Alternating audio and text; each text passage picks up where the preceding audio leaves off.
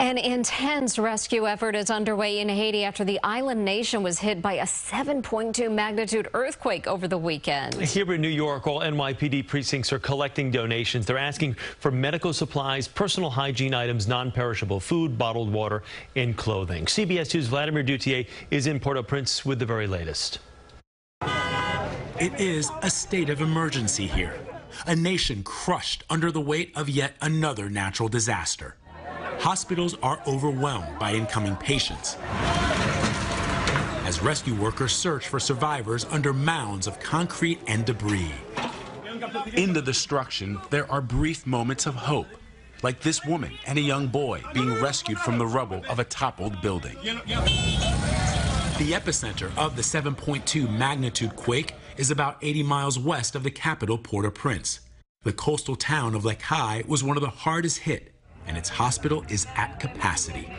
A private plane is flying patients to Port-au-Prince.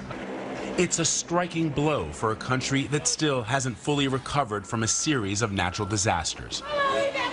A devastating earthquake hit in 2010, where an estimated 300,000 were killed. I spent nearly a month reporting from Haiti immediately after and witnessed the horror that Haitians faced. We need more people down here.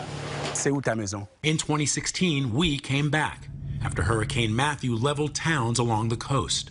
We understand the dire situation we are in, but the most important thing is we will come out of it. Brochit Edmond is Haiti's ambassador to the U.S. He says the rebuilding effort will be an arduous one, especially after the assassination of Haiti's President Jovenel Moïse last month led to even more instability.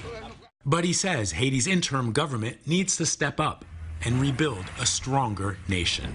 We cannot avoid any earthquake, but at least when the earthquake comes, there will be better resistance of those buildings and every other infrastructure. So they won't collapse like a house of cards. There is another saying in Haiti, and it's emblazoned on the national flag, and it embodies what Haiti has stood for since it became the first black independent nation in the Western Hemisphere.